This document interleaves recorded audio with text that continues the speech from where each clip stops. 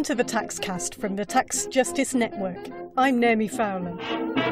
Coming up, what does Brexit mean for tax justice? And this. In a way, we lived in a spy story. We didn't really talk on the phone. We always, when we talked in private, we took our phones in the refrigerator just to be sure that no one is listening.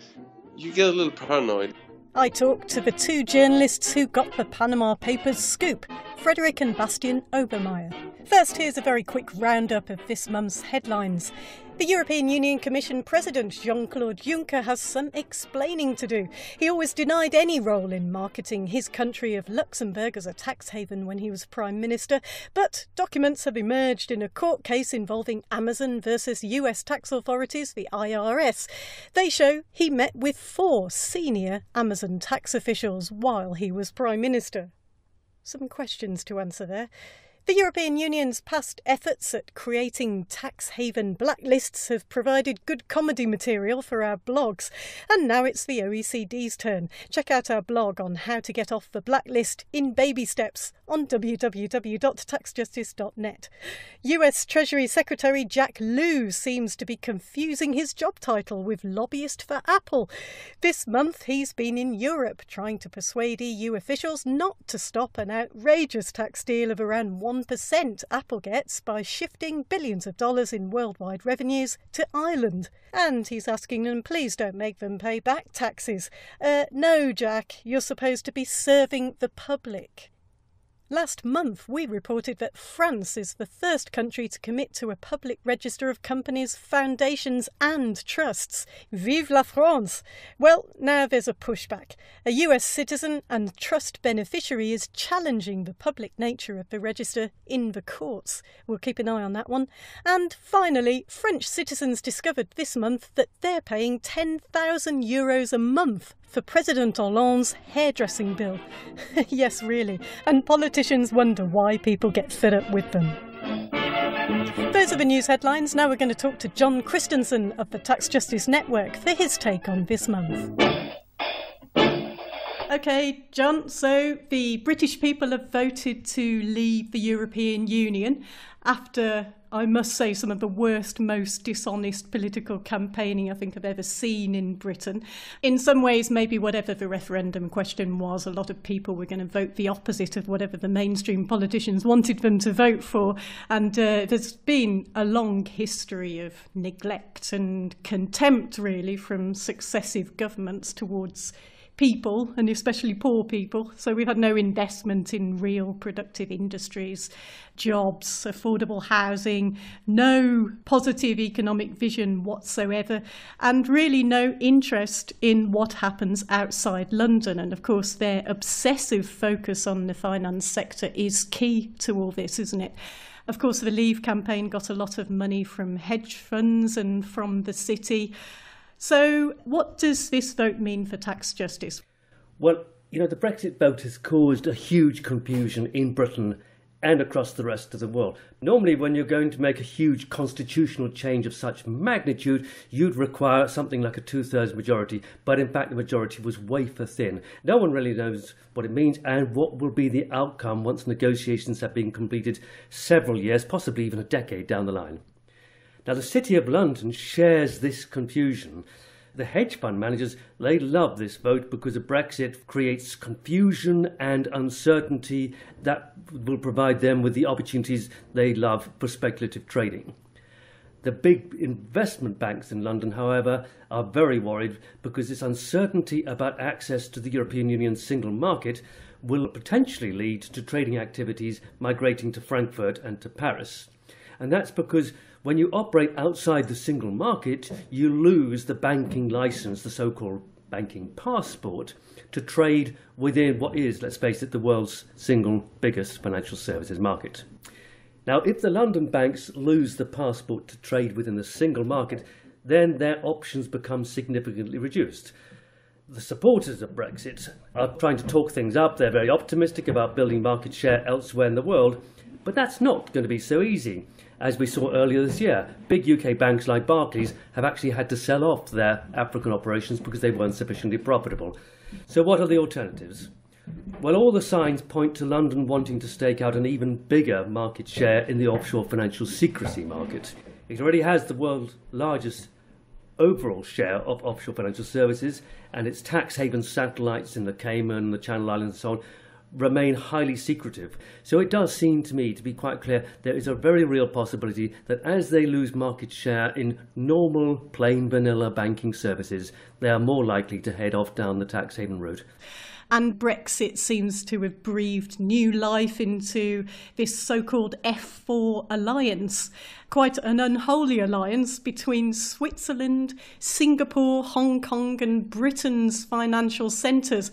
The Swiss Bankers Association is renewing its efforts to resurrect their previous attempt to form this alliance, to lobby as a bloc for access to EU markets and to, in their words, coordinate worldwide in areas such as regulation and market access. Huge global secrecy players ranked in the top 4 by the Tax Justice Network's Financial Secrecy Index. Top 4 if you combine all the UK's satellite havens, which of course makes them number 1. This is a very sinister development. Now, between them, these F4 offshore financial centres control about 37% of the global market for offshore financial services. So this is potentially a really powerful political lobby with a huge investment in offshore financial secrecy. A very threatening alliance, since they could potentially reverse attempts to push forward with many of the financial transparency measures that G8 and G20 have been attempting in the last 5 years. Now, for years, Swiss banks have been trying to negotiate access to the entire European single market for offshore financial services. And indeed, they already have bilateral treaties enabling them market access to quite a few European countries, but not to the entire single market. And the reason for that is because they've been blocked, because the European Union, in return for access to the single market, requires complete freedom of movement of labour, that is European labour, into Switzerland. And that's something the Swiss government is unwilling to concede. Presumably their thinking now is that the combined pressure of the United Kingdom and Switzerland will overcome that hurdle because of the huge size of the Swiss and London capital markets in combination, and they think that they might be able to persuade the European Union to make that concession on providing access to the single market without requiring freedom of movement of labour. Now, I think we need to keep a very watchful eye on this F4 proposal, because the toxic nature of the offshore secrecy provided by Singapore, Hong Kong, Switzerland and the United Kingdom and its tax havens will be really contagious right the way across the financial markets. And in many respects, this signal from the F4, as far as we're concerned, represents the 4 horsemen of the apocalypse beginning to regroup and create a new, very powerful financial services lobby to roll back on the transparency measures we've seen some progress on. That's a pretty grave warning. And I should say as well, in terms of agreements that have been made between OECD members and G7, G20, in terms of the European Union, it's not exactly been a beacon of light in terms of what they could have achieved with transparency. But there are a number of things which Britain has signed up for that it might not otherwise have done, which it might backtrack on as well. It's a concern too, isn't it? I think this is a huge concern. Let's not pretend the European Union has got things right. It hasn't got things right in so many different areas, not least, the recent Luxembourg leaks has revealed the market distortions within the single market because of these special tax deals done by Luxembourg and PricewaterhouseCoopers. But at least in the last 20 years, Europe has attempted to take the lead in areas such as automatic information exchange, creating a single framework for taxing multinational companies, the so-called common consolidated corporate tax base. Europe has also made quite a lot of progress towards country-by-country reporting. There is a real danger that once Britain is without Europe, it will roll back on all of these things, and it certainly is unlikely to force them upon its tax haven satellites, the Channel Islands and the Caymans and so on. I think that Britain's likely development strategy will be to actually deepen its tax haven role sitting offshore Europe. Right, and another effect after the Brexit vote was this accelerated race to the bottom, which the Tax Justice Network has warned about for such a long time. The then Chancellor George Osborne, who's now lost his job, goodbye George, he has announced proposals for a corporate tax cut from 18%, which it is at the moment, to, in his words, less than 15%. First of all, there's no evidence whatsoever that this helps economic growth or encourages investment. But why might they stop at 15%? I mean, if we take a look at Ireland, Ireland's rate is 12.5%, although Apple famously paid somewhat less than that. I think it was about 2%. And Jersey went all the way to 0% and subsequently went bust.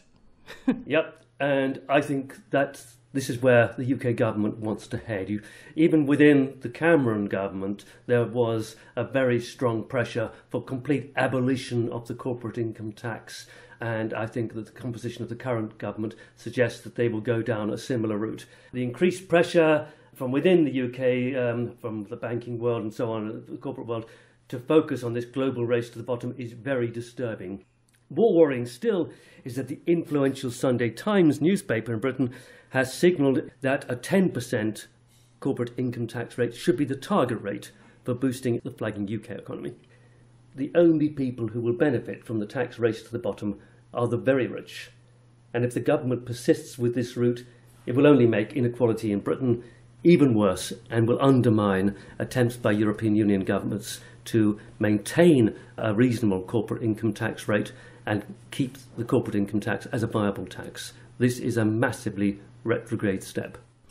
Interestingly, the Bank of England Governor Mark Carney said a couple of years ago it would be okay by him to have UK bank balance sheets at 900% of GDP if that's the way they wanted to go. And that's obviously not a good idea.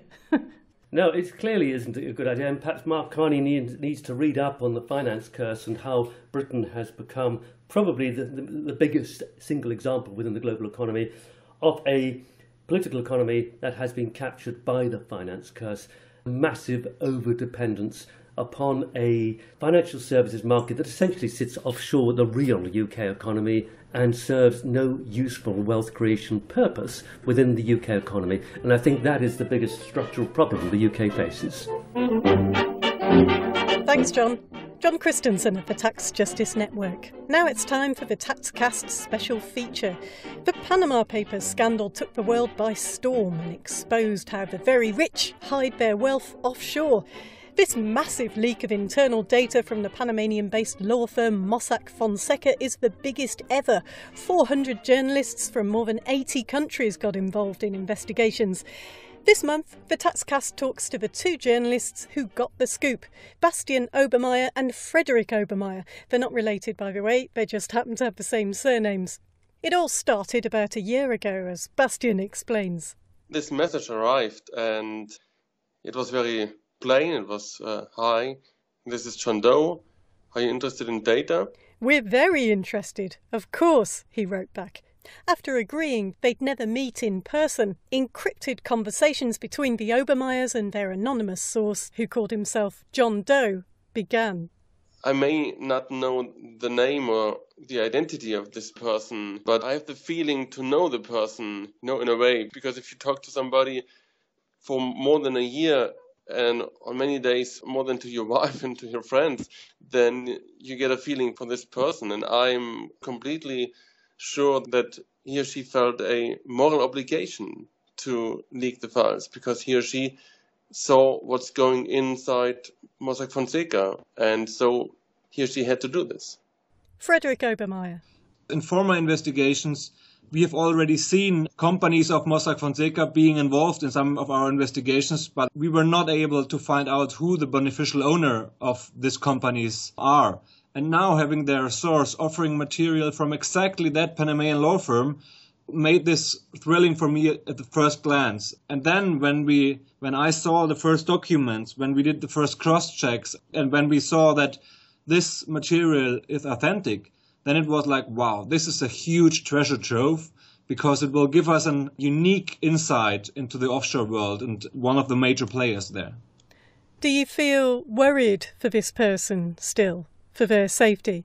Yes, of course, because what John Doe did was a huge duty for society. The material of John Doe revealed so many shady things going on in the offshore world that there are so many people now that may have a reason to be angry at John Doe, and seeing that there are arms dealers, mafiosi, the best friend of Vladimir Putin, members of drug cartels in the data.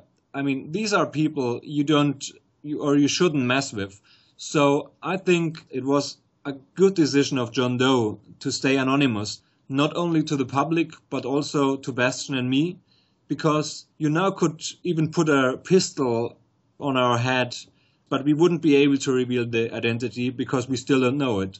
And I think that's the best protection John Doe could provide to himself. So as John Doe sent you more and more data, you kept having to ask your bosses at your newspapers, Süddeutsche Zeitung, to pay for bigger and bigger specialised computers in order to be able to handle and search it all properly. And the computer you ended up with cost €17,000. So imagine you know a lot more about computers now than you ever did before. Yes, indeed. I mean, we haven't been nerds before, as we may be now. We had to index files and we had to make it text recognizable with an OCR system. We had all these passwords which were longer than all my names together, and it's really hard to learn all this, to make no mistakes when you're dealing with your source. So I think I never had a year where I learned such a lot of things. What I found really interesting was that in the data John Doe was sending you, you were sometimes getting Mossack Fonseca emails in real time. Yes, I mean, we received emails being like from some days before, and that was thrilling because that showed us that we could really look like standing behind one of the Mossack Fonseca guys working there, and then seeing and reading all these revealing emails. That really showed me that they are acting really cold-blooded. For example, if we take an email conversation between some partners of Mossack Fonseca speaking about Rami Makhlouf, the cousin of Bashar al-Assad, a person that at that time was already sanctioned by the EU and the US, and at a time when the Syrian war already started. Rami Makhlouf is known to be a financier of the Syrian regime, and they kept him as a customer. And then reading their conversation on,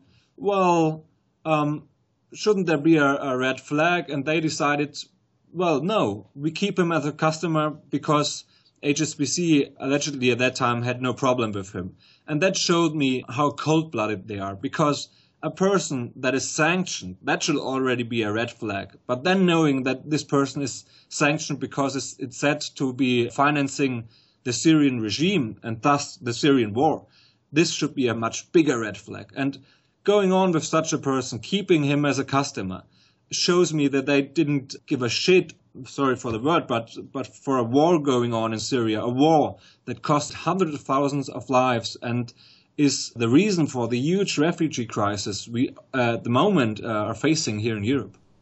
A question many people have asked is why you didn't put this data onto some kind of WikiLeaks-style open data online directory so anybody could jump in and try to mine the data for themselves. Yes, and I do understand that question, because I do understand the need for more transparency in this field of the offshore world.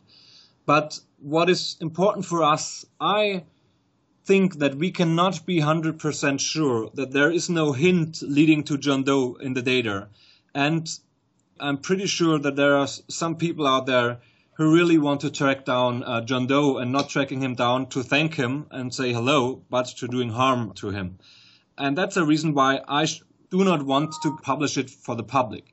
But that's not the only reason. Due to German press law, we would not be allowed to publish this material, because due to our legislation here in Germany, there's private information in these documents, and we would have to blacken out not only names, but also if there's a conversation on private things going on in there. And blackening out 1.5 million documents, and some of those documents have hundreds of pages, that would mean a lifetime task for me. And I think it's more important to investigate this stuff, to keep the investigation going on and not me sitting there blackening out names and private information. Furthermore, John Doe handed this over to us for journalistic purposes.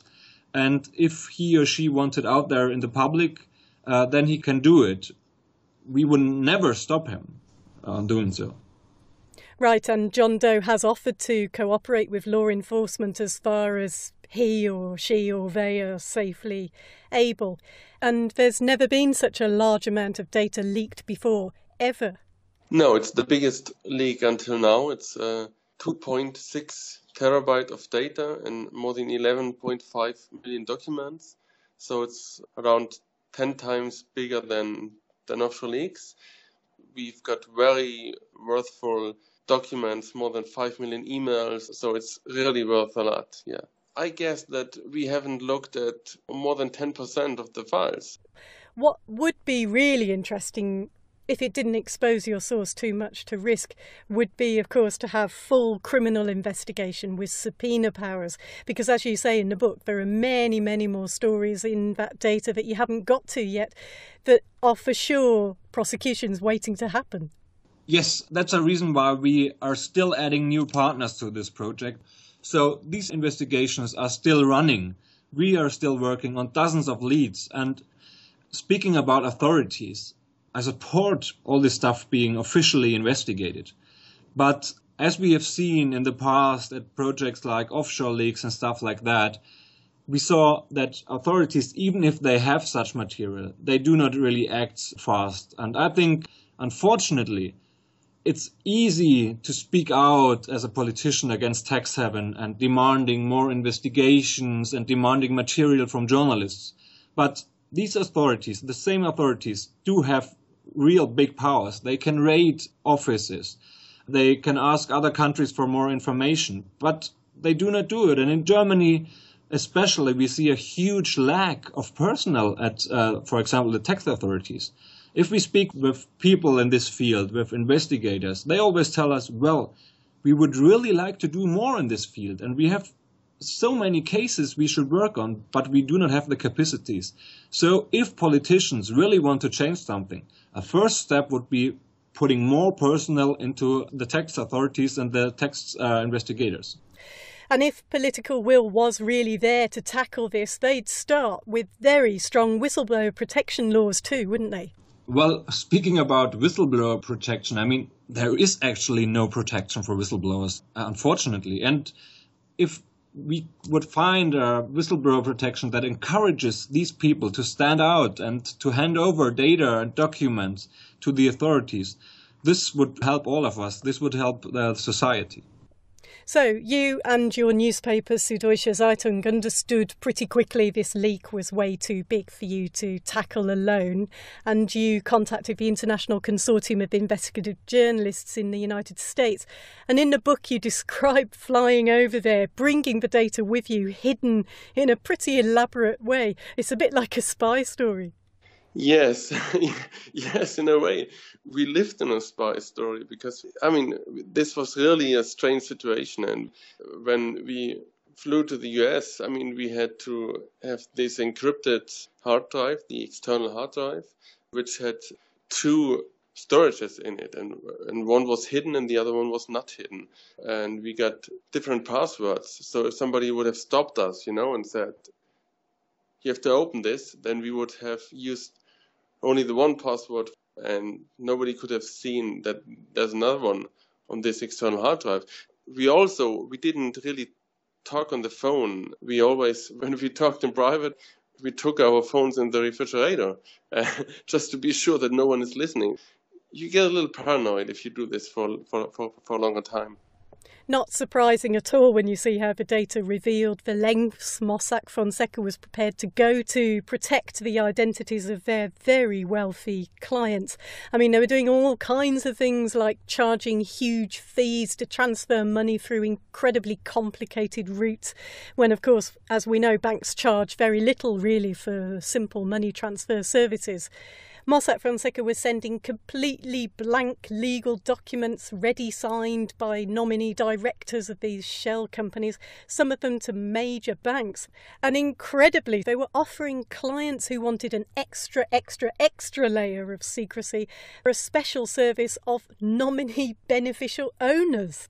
Yes, and I mean, the nominee beneficial owner is a service which is very forbidden, even in Panama. This is illegal in Panama. You can see when Mossack Fonseca knows that what they are doing is now very much illegal. You can see it on the price they charge you, because they really charge you a lot. So to get a nominee beneficial owner, you have to pay $30,000 for the first year and then $15,000 for the following year. And we have this US person, Mariana Olszewski, who paid seemingly $60,000 for 2 years of beneficial ownership from some guy who just pretended to be the beneficial owner of her company. So this is really absolutely and completely forbidden. It's really interesting that Mossack Fonseca knew this and still offered it. And these nominee directors or front people themselves seem to be pretty ordinary Panamanians, basically being paid peanuts while pulling in these big fees for Mossack Fonseca. One woman was a front person for 25,000 shell companies, and she was earning the firm many hundreds of thousands of dollars a year at least, and they were just paying her a few $1,000s a year salary. Mossack Fonseca was getting these front people to sign hundreds of blank documents, which could be used for almost anything that might be needed for future transactions, to avoid, I suppose, having to pay them to come in and sign documents. Yes, reading these documents for more than a year really showed me that unfortunately we are living in a world where there's the world people like you and me are living in, and that there's a second world, parallel world, the offshore world, where people with enough money will always find possibilities to hide their money from the tax authorities, hide their wrongdoings from criminal investigators, or hiding it, for example, from their wife. And that there are people out there choosing which law they want to stick to. And that's a problem for democracy. That is something which we should all be aware of. Of course, this goes far beyond Central America and Panama. The destination, the jurisdiction that we found by far the most in the Panama Papers was not Panama. This was the British Virgin Islands. It's a UK territory in a way, a territory where Mr. Cameron really had a lot of influence on, and still he didn't act. And we saw many intermediaries from Jersey and from Guernsey, and we see that Nevada and Wyoming and Delaware have very good possibilities for everybody who wants to hide money. So it's about the whole offshore world, and the whole offshore world is not in a shady Latin American country. It's just everywhere around us. It's in Luxembourg, it's in Ireland. So there are so many offshores. Right, and there's a long feeding chain in the financial secrecy industry linking up plenty more law firms with major banks who are enjoying a certain amount of government protection. I mean, this whole industry depends on the support of big global players like the United Kingdom, the United States and Germany. It's obvious that public registers of the real owners of anonymous financial vehicles is what's needed. I'm very thrilled what would happen if you take away the secrecy, if you take away the anonymity. I'm completely sure the whole system would crash, because why would they go to the BVI, the British Virgin Islands, for a company where you can see who owns it? You know, it's not rocket science. And I think that there's no politician can deny anymore that there's something going wrong in the offshore world. And until our governments finally have the will to do something about this, in the meantime, we have whistleblowers, those brave enough to risk everything. Apparently, Swiss banks are so worried about leaks now, they've returned to using old-fashioned handwritten ledgers. Seeing all these leaks, offshore leaks, Swiss leaks, Lux leaks, Panama Papers, this must be a strong signal to the offshore world that people hiding there cannot feel safe anymore. That there could already be, in this moment while we speak, a person putting an USB stick to a computer and downloading compromising stuff, or a person or employee of one of those companies working in this field standing now at this moment in front of a copy machine and making copies. And this may lead to some change, even if it's not changed by legislation, but change in this world that people there cannot feel safe anymore. Frederik and Bastian Obermaier's book is called The Panama Papers, breaking the story of how the rich and powerful hide their money. It's unputdownable, and it's published by One World. Try to buy it from a bookseller that pays fair taxes. Thanks for listening. We'll be back next month.